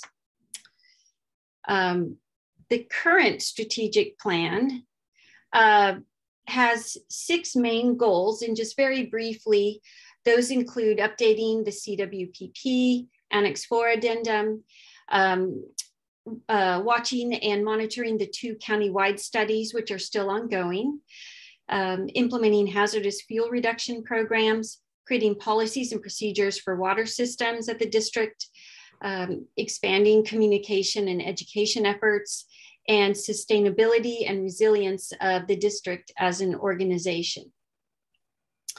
And there's some new concepts, and these are just a few examples of things I think we'll be talking about for consideration into the next version of the strategic plan.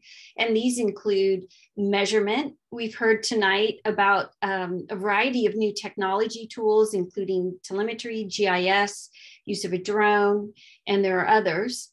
The district is learning about and more involved in environmental and CEQA efforts. And working with our regional partners, we're taking on larger projects, as well as participating in grant funding with other regional partners and considering other projects for district-related items as well. So we have, this is July, we have just a few months to put together a successor strategic plan. And this would be an overview of the steps we could take.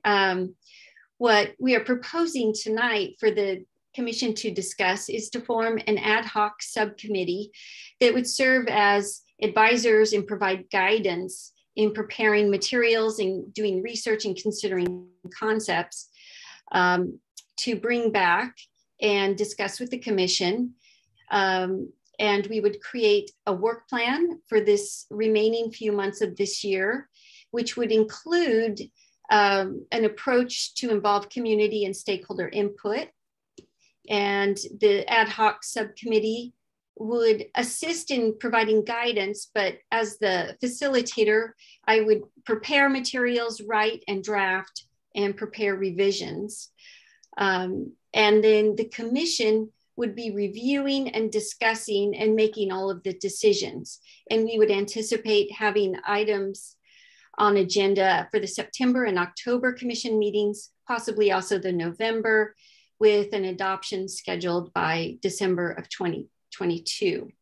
And then just to confirm, the approach we have considered is an ad hoc subcommittee, which would not be a Brown Act committee, and would be able to meet in between Commission meetings and again, review materials and provide guidance as documents are prepared.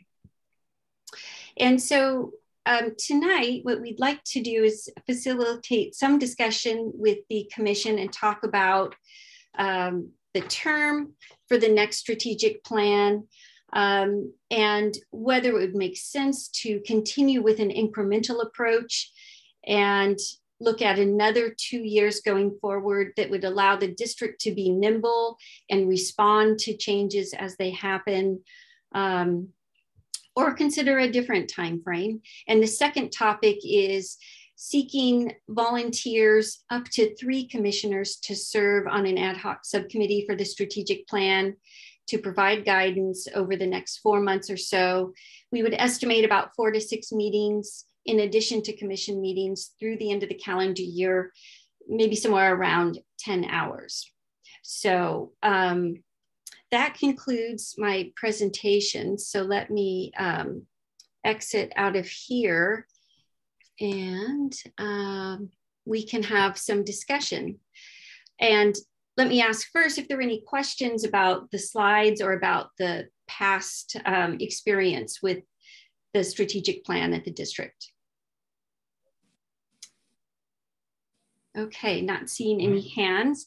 How do the commissioners feel about a term of 2 years for the next strategic plan, which would allow us to build upon the one that exists right now and consider ways to modify and add to it over the course of the next 2 years? Anybody like to? Any thoughts or comments? I should add, I was involved, I think I was on the ad hoc subcommittee that helped put this incremental one together that's now ending. So I've been through that process once. Oh, good, we have some other comments here. So I'm gonna start from left to right in no order. Commissioner Warren, you're first on my screen. Thank you. So question, 2 years has gone by really fast since we did the last one. My thinking is I'm inclined to go for a longer time period, 4 to 5 years, because it is a strategic plan. For very good reasons, we made it for 2 last time. We're going to make this investment and put the time into it. I'm going to advocate that we do a 4 or 5 year time frame for the plan. Is my thinking. That's all I had. Okay. Commissioner, next on the list is Commissioner Sherlock. Yeah, I was going to say the exact same thing, Mark. I think that if we're going to do that work, we should make it a longer term. I think 5 years makes absolute sense. It won't be a round number when we're finished. It'll be 7 years since the last, but I think that would make sense. We have enough knowledge now, I think, about where we're going to be and what we're going to have available that we can do that planning. Okay. Commissioner Tyson. I was going to say the exact same thing. It's kind of the whole idea of a strategic plan is you put yourself in that mindset and then you create something and then you don't try to micromanage it. It's setting a bit of a vision. It's kind of like your investment rebalancing. You don't do that every week. You do it on a sequence. So I actually like 4 or 5 years myself. Okay, I'm catching Commissioner Tonka. I was just curious to see why the staff are recommending a 2-year plan versus a 5-year as has been customary in the past. Sure. Thank you, Commissioner Kavita. I think the idea that there's still some flux in our regional environment right now that would allow us to reassess in 2 years. We also are still in a bit of a COVID environment. I know we're shifting in and out, and we don't have a good recommendation at this moment how to get community and stakeholder involvement. So I think those are the 2 main factors. But again, it's up to the commission to decide. And I think this discussion is very helpful to inform that decision. I can make a comment also that the 2 countywide fire review studies are still in progress. And we've not gotten any kind of indications back as to how that's going to fare for the district. There are some issues coming up in front of the Board of Supervisors in the next couple of months that are going to be very critical to the district. And so I guess it's just not really having the continuity of the district right now to be able to look forward 4 or 5 years. That was weighing on my mind also. So those are kind of the items that come to my mind, but either one's okay. You know, we can flex and be adaptable. We've shown the ability to do that. Thank you. Tonka, you had some more comments? Yes, and those are exactly my thoughts, given the fact that we had 2 outstanding studies that would define the future and the role of the fire district. I think it might be more prudent to have a 2-year plan and really double down and focus the energies to meet the challenges that lie ahead in the next 2 years, and then come up with a 5-year plan. But I would be open to a 5-year plan too, but at this point, I feel given the uncertainty surrounding us, 2 years might be best. Before I comment, I want to turn to our other 2 commissioners, Commissioner Basigi or Vaughn. Do you have any comments or thoughts? Should I go first? Sure. Yeah, okay. My feeling is that, first of all, I have not been involved in the nitty-gritty details, or for that matter, at any level. All I've heard is secondhand, basically mentoring from Jay and from President Spreen. So I think from my point of view, the most natural thing to do is to go for a longer period. On the other hand, I think the saying goes that strategies are made out of major tactical moves. So if the major tactical move over the next 2 years involve the incoming information from the district, from the county, and other aspects, maybe it's not a bad idea to just essentially do a shorter one, as Commissioner Tonka mentioned, and then do a next one at the end of that period. But again, I think 5 years is just as good from what you. So it sounds not as good, but as it sounds logical. Thank you. Commissioner Vaughn, any thoughts? I could go either way. I think 2 years, I think we accomplish a little bit more because we tend to be a little bit more aggressive in our approach, especially since the unknowns that we have. But I could go either way. I would lean towards 2 years if it were up to me. So, thank you. Commissioner Tyson, your hand's up. Eventually you'll get to speak. I'm happy to wait for everyone else. You know, this whole thought about waiting for county studies so that we know what to do, I feel like I've played in that, I've been in that play before. And so I almost feel like the contrary, and that is, why don't we send the signal that we've got a longer time frame, and that's our plan, and rather than sit and wait for these other groups to figure things out. And having said that, 3 years might be the right answer for all I know. It's just something in the middle there. I mean, the whole idea of a strategy is that it is over a longer time period rather than just be operational. Commissioner Sherlock? Yeah, I really agree with that. And I think that it's better to have a longer term vision anyway. I think we don't want to be stymied by the limitations that keep getting put on us and that we don't have that longer term vision. I think it's really important to have something to work towards over the next 5 years. Now, we don't have to put, someone mentioned, I think maybe it was Jim, the tactical elements in for all of the details that would have to happen within those strategies that we earmark. But I think having that longer term vision totally makes sense. And I think it will have meaning for the community. So. Comments? I can personally, I sort of, Commissioner Taka's comments resonated with me. That's kind of where I was coming from at the start of this, which is that, and probably that's mostly because my experience I came in at the tail end of the implementation of the 5-year plan and then participated in the 2-year development of that plan and have been through it. And I just see what a different organization we've become and how quickly things have changed. That's why I tend to gravitate towards the shorter plan, but I really don't have a strong lean that way. I think if we do want to go towards a longer plan, we should build into it some sort of review in an ongoing fashion, so that I think that this is a very different group than it was 2 years ago, and I hope that it will be a very different group 2 years from now. I think taking a 5-year vision would be a fine thing to do. I think that may inform the coming discussion of how long that process may take, because I tend to think that a 5-year vision plan may take more than the fairly aggressive schedule that has been sort of laid out by Marcy there. But I think as long as we can do some sort of, if we do a 4 or 5 year plan, I'd like to see some sort of milestones in between where we could review it and modify it and not picture it as a 5-year frozen thing. That would be my only thoughts.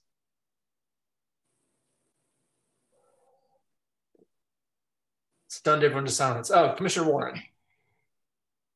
Yeah, so Roger, I think you're right. I mean, I'm still inclined for the longer vision, because it's not just where I want us to be in 2 years, it's where I want us to be in 5 years. We got to point the ship in that direction. Now, to your point, things can change, and these are plans. And, as someone once told me, the plan is the plan until the plan changes. And so I think I like the idea of a 5-year vision of where we want this organization to be in 5 years. That doesn't mean that in 2 years we can't revisit this and say, okay, 2 years ago, this is what we thought the direction should be.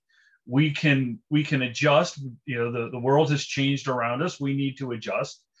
But I would like us to look 5 years into the horizon. Where do we want to be? There's large things that I think this organization will be capable of doing in 5 years. And so I don't want to set our event horizon to just 2 years. That's why I still am inclined to a longer term plan. Mm-hmm. Your reactions? Well, if I may respond, this is Jim Basiji. Please. Most companies do a 1-year strategic plan, not 2 year. Oftentimes, the argument goes or reasoning goes that in 2 to 3 years, the world changes so much that it becomes very innocuous to try to plan that far ahead. So in my viewpoint, there's a great deal of visioning that can be established for a 2 or 3 year plan involving hardening of the town as a whole, many other things that we plan to do, working with the state and all the rest of it. And if you just have a grand vision for 5 years, it may not be as meaningful, but that's just my viewpoint. Excellent comments on all sides, and difficult decision. Other comments? Anyone wants to argue either way? It's Denise. I'll just bring up one little Please. comment. We will in 5 years be at the end of our contract with the county fire district. Just as a timing. Mm-hmm. Yes, Eugenia, I see your hand up. Thank you. The other thing that you may want to consider is, as you enter the arena of grants, the grant contracts are often 3-year programs. So in order to apply for a grant, you've laid out a 30 or 33-month workflow to apply for a grant. So you're automatically pushing yourself in at least a 36-month direction when you make a decision for the different types of grants you'd like to participate and apply for. Mm-hmm. So I've heard some strong comments for 4 to 5 years. I've heard some reasoning for 2 to 3 years with less strident passion. So I wonder if the 4 to 5 year folks would like to make a motion, or actually, I guess this is really direction. So we don't necessarily have to make a motion, but we do have to come to some agreement. So I'm waiting for someone to push us over the edge because we're kind of right here in the middle. Does someone want to sort of pick up the, okay, Warren? I just want to bring a point, Jim. Your annual planning comment, is quite appropriate. There's no reason that we can't set a vision, a longer term vision, but that actually we as an organization should probably be holding an annual planning discussion of what are the goals. We've got a grand 5-year plan or a 4-year plan, whatever. But what are the interim milestones we want to achieve within the next 12 months? And to set more of the tactical midterm direction for the staff, how do, those incremental milestones, how do we get there? Is a suggestion that I think as an organization would be beneficial. More of, organizations, and I don't know how we do it, the Brown Act compliance, but they have offsites and they do planning discussions. And so, I'm open for those kind of discussions also. So we set kind of long-term visions, and then how do we operationalize that in the direction to the staff to go make it happen over the upcoming year.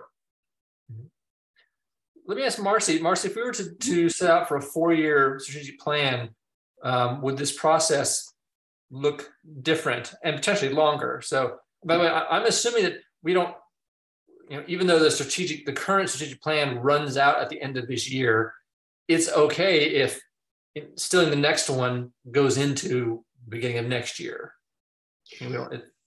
Right. There, I can't think of a ramification. If the plan was intended to be shorter term last time through December, and if this group is still discussing, I can't think of a ramification for not having an adopted plan in place. I think having a calendar year basis is helpful, but it wouldn't have to be. Okay. So I think you're right. That shouldn't force us into a path that we might not want to take. The reason where my question comes from is, I can go either way, and if we do a 4-year one, I don't want to feel rushed with it. I mean, granted, I want to do things quickly, but I wouldn't want to feel forcing it into a time frame. So I'm just wondering, making sure we all understand what the time frames, how they fit, and let's do it right if we do a 4-year one. And I don't have a sense of how long that takes because I was not involved with the 5-year one. So I know, and that was the first time we'd done one, and a lot of public meetings in the pre-COVID days went into that. So again, I don't have an intuitive sense of how much time it would take to properly do a 4-year plan. Well, I think that's part of the work for this ad hoc committee to work through that and really come up with a work plan that is doable. And it depends to some extent on people's schedules. And then this commission meets once a month. And so I think that would be incumbent upon us to bring back to the group some options for how to proceed and a timeline. Yeah, I think you brought something. I think one of the things that would help sway me in a direction is to see who would like to volunteer the ad hoc subcommittee. I would certainly allow those volunteers a louder voice and a stronger sway. Are there any people who'd like to volunteer for that? I think, Roger, I've spoken enough that I think I've volunteered myself again. I never would have thought that, but I'm happy to hear that volunteering. Great, thank you, sir. Would someone else like that sets the tone for the ad hoc subcommittee right there? I see a hand up from Commissioner Sherlock, who's muted, but I still accept that as a yes volunteering. Yes, thank you. Sorry. And do we have two would be sufficient? A third if there's someone else who would like to? Third, somebody has to break the, The tie. Joan and I get into a deadlock. Who knows what could happen, right? Just want to put there. In a way, I'm trying to keep myself out of it, but I mean, I would if needed, but I'd like to be the facilitator on this more than the central voice. And I'd actually be happy right now with these two to start the process off, to work with, perhaps, I'm just brainstorming this, to work with Marcy to set up a schedule and plan for an appropriate next, how much public input it needs, what work would need to go into it, but it's 3 years, 4 years, or 5 years, the proposal for that, and have the two of you with Marcy bring back a set of plans. And that might be most efficient as well. Okay. Commissioner Tyson, you're muted. I saw Commissioner Tyson with a fingers and hands up, but he's muted. It was an ambiguous hand gesture, I know. That's because you're in. I'm very comfortable with the two of them doing this too. I don't know whether I'm having to do a campaign over the next 4 months, and therefore it gives me pause to say I would not be committing at this point. Completely understand. And that's the same reason I'm holding back as well. No problem. So I'm proposing the two of them and Marcy to get together and discuss what they think the pillars of this plan should be and how long it would take, and to come back in the near future with the roadmap. Okay. And any comments and thoughts about what this plan should accomplish for us, because it's I think it's up to us to decide what we want the plan to do for us. It's not what our previous plans have done. So I'm look forward to that, to your folks' vision of that. Marcy has the sound. Yeah. Thank you very much for volunteering. I think we can really get working and bring back some options for the August commission meeting for the group to consider, and hopefully finalize a path forward and decide then how we'd like to move forward. So I think that sounds great. Okay. Let's see, Chris, do we need to make a motion on any of this, or is that sufficient direction with? No, there would be a motion. I'm not Chris, but. I know. Chris, you're muted. Oh, Chris, you're muted. I'm thinking he's telling us we need a motion for. Sorry, I was going to say a concurrence with, no objections noted, but Corey's correct. Probably it's better for the minutes to just do a quick motion. Okay. All right. So to give you one, Roger, Warren moves to create let me make sure, Chris, keep me honest here, the right language, an ad hoc subcommittee for the strategic plan steering group. I think it's called the ad hoc strategic plan subcommittee. There it is. Yep. And I'll just clarify for the record that because it's an ad hoc subcommittee, it will not be subject to the Brown Act. And at this time, the members are Warren and Sherlock. Any second? I'll second. There we go. I was hoping Joan would do that. Okay. Any discussion? I know we've discussed it. Any further commission discussion on the motion? Any public discussion on that motion? Seeing none, let's have a roll call. District Clerk? President Spreen? Yes. Vice President Sherlock? Yes. Commissioner Basigi? Yes. Commissioner Tonka? Yes. Commissioner Tyson? Yes. Commissioner Vaughn? Yes. Commissioner Warren? Yes. Okay.